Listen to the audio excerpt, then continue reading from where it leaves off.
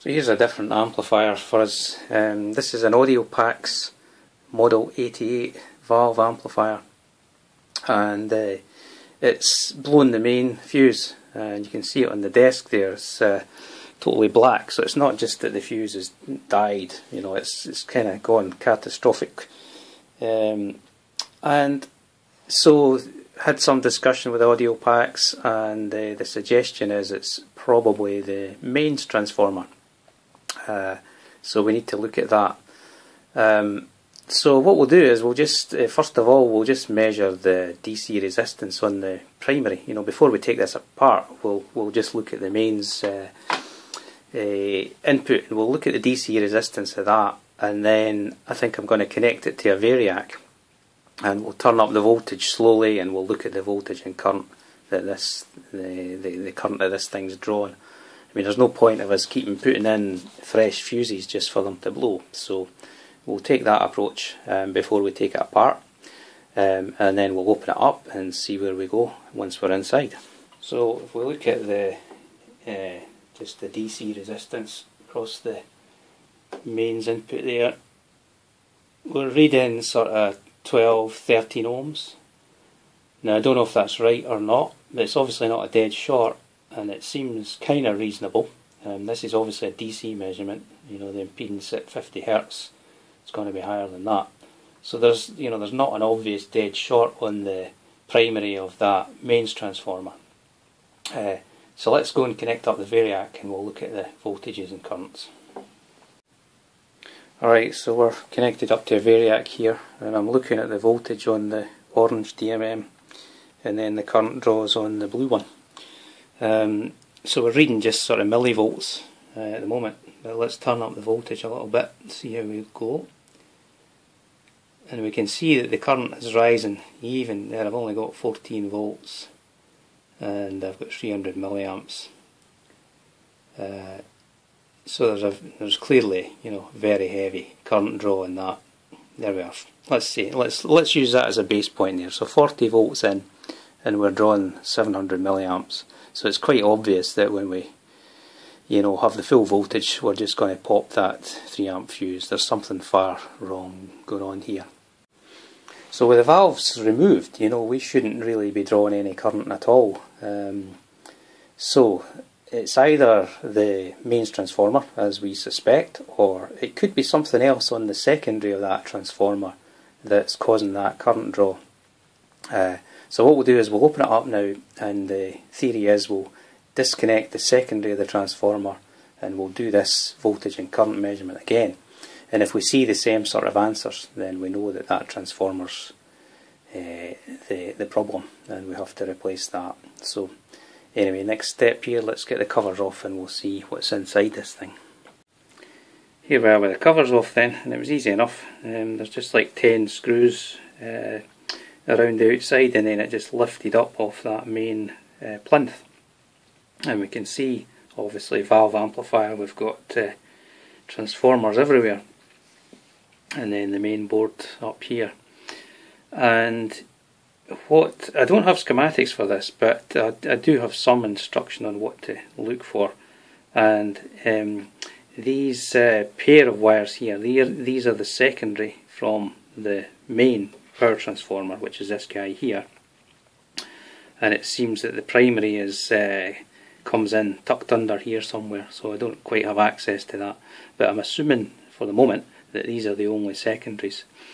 And the thinking is that we disconnect these, and if we disconnect these, then we can discount any kind of short on this board here.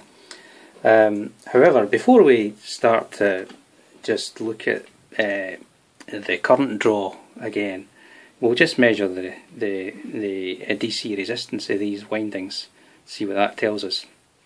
So I know that this white wire here is the common, and then we've got blue, red and grey. So if we just go through them and see what they tell us. So there's like 100 plus ohms, seems reasonable. And again, same on that red one, seems reasonable again. Now I know that these should be, both of these should be 290 volt windings, so it's quite logical that they both read the same DC resistance. And then this grey one is reading a bit low, 40 odd ohms. Now I know that that's 105 volts, so that's kind of logical. We're going to have less turns on that one, so the sort of ratio of the resistances there look okay, so that adds up. However, what I see is that this is a symmetrical design, so I've got these secondary windings here, and then if we turn the unit over,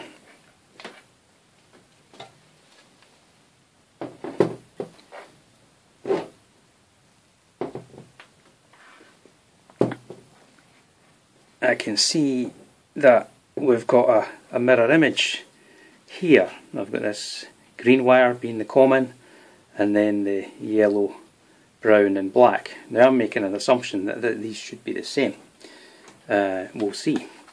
So again, if we just measure the DC resistance on these ones, so there's my common, and if I go to yellow, and it's reading like half an ohm.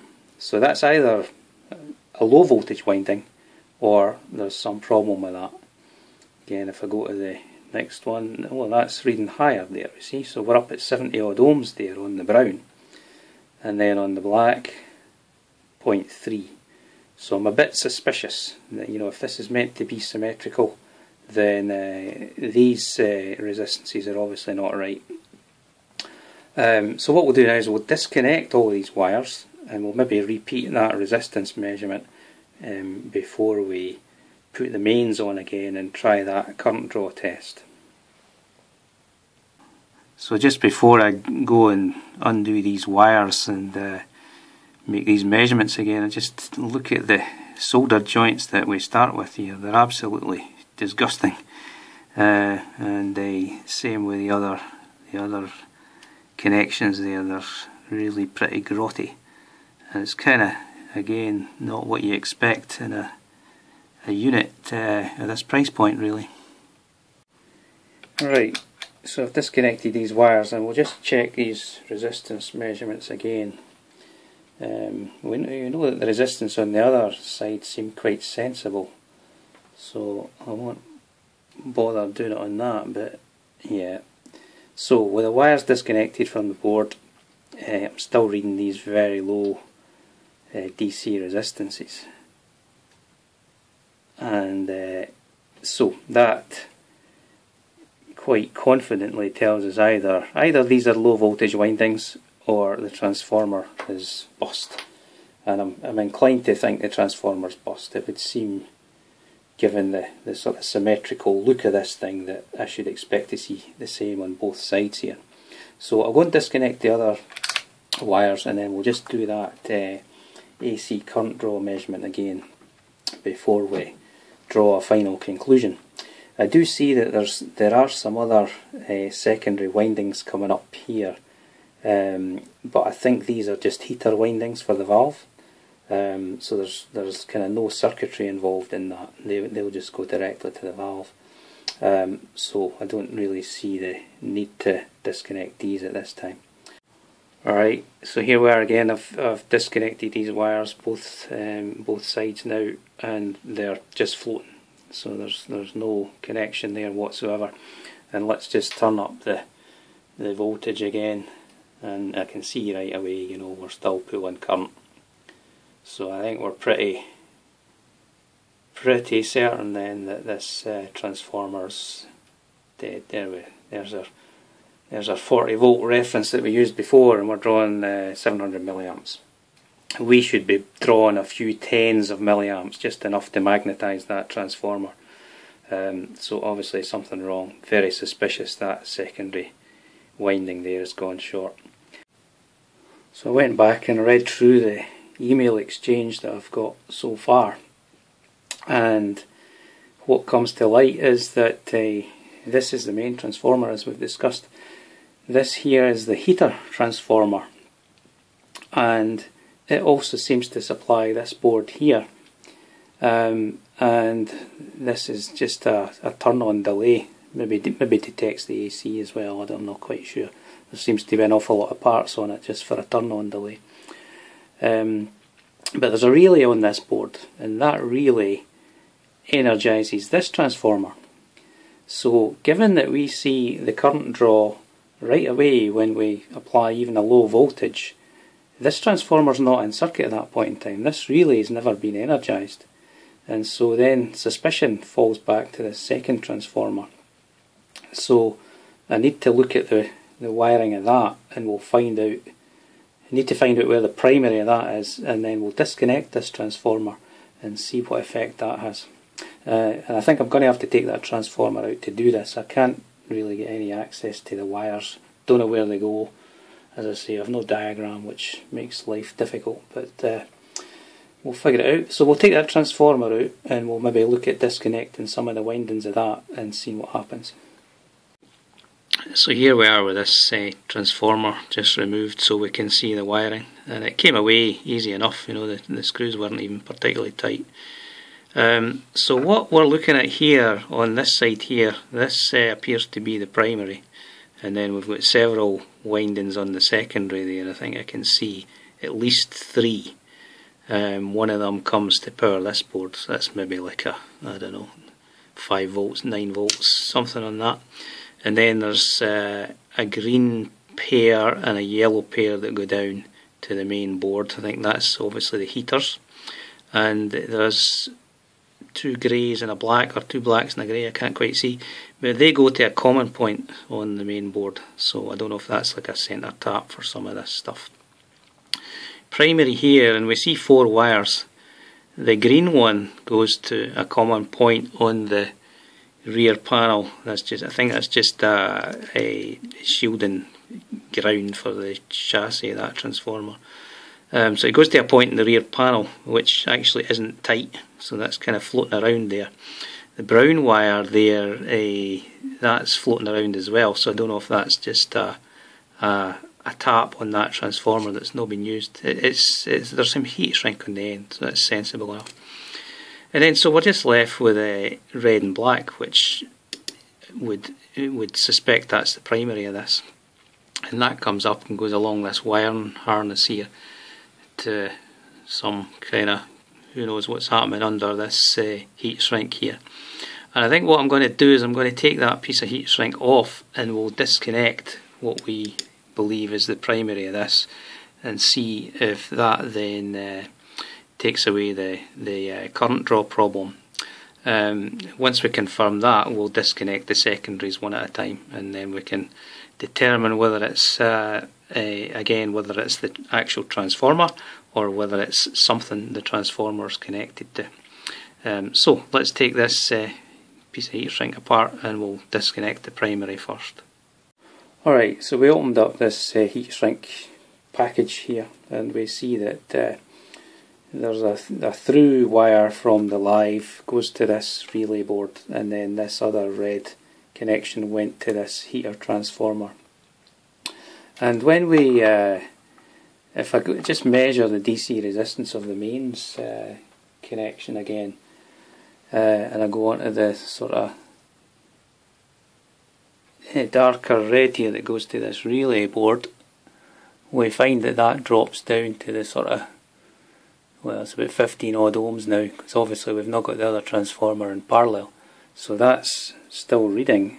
And then if we check the heater transformer, that's reading about 44 ohms in the primary, and we do expect that to be higher because it's a lower power transformer.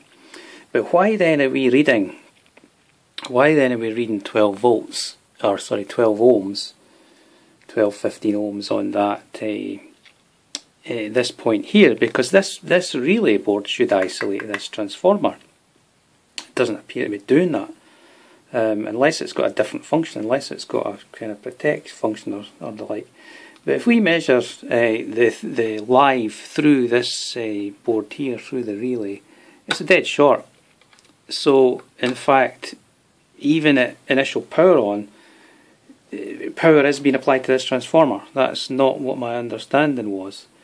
So I think the next thing, I'm going to take that board out, and we'll just look at the connections to the relay and see if there's potentially something wrong there. or else just my understanding of what this board does is not correct. So we'll take that out, see what we find. Alright, so we removed this board, and it was easy enough again. The screws just fell out, you know, they weren't tight at all. But all becomes clear when we look at this board. We've been somewhat led astray here, and what we saw just a second or two ago was that this board was a through path to the live when there was no power applied, and we can see there in the meter now that it's actually an open circuit. And so what's happened here is we've got a pretty low power relay here, and when this transformer has blown, it's not only taken out the fuse, but it's welded the contacts of that relay closed. So then when we've come along and looked at this unit, it looks like, or in fact it is the case that this transformer is powered without the delay of this board, etc. So what I did is I applied some power a few times to the relay coil, and we can see now that it goes short when we apply power and goes open when we take the power away. So that all makes sense now, that function makes sense. Now I think we obviously need to replace that relay also. If the contacts have had a hard time, there's no point in leaving that in there. So we'll do that. But fundamentally we're back to the same conclusion. This transformer is dead, and so we need to go and talk to Audiopax and get some specs for that, and see how we're going to go about getting a replacement for that. Alright, so we put all this stuff back together, the transformer and this relay board. The relay board will come out later when we replace that relay. But now when we measure the mains DC resistance there, we're up in the megohms, so it's a complete open circuit. So the only thing that would be in circuit is that heater transformer, which looks to be reading quite sensible. So just before we put this one aside, what we'll do is we'll apply mains to this input here, which should energise this transformer, and then there should be a delay before this relay board kicks. And if all that's functional, then we can be sort of double confident that this transformer's okay. So let's do that. We'll just power that up. And I can hear it buzzing. I've turned the power on there, and I can hear it buzzing away, so that's a good sign. And if we wait long enough, we'll hear a click on that relay, and then we should be able to check the... So it's reading an open circuit there. Let's just wait for the click. Takes about 30 seconds. There we go. And we're down to 0.4 ohms. So that's all working. Quite happy with that, really good. So then we just need to put this one aside, source a transformer, and pick up in part 2.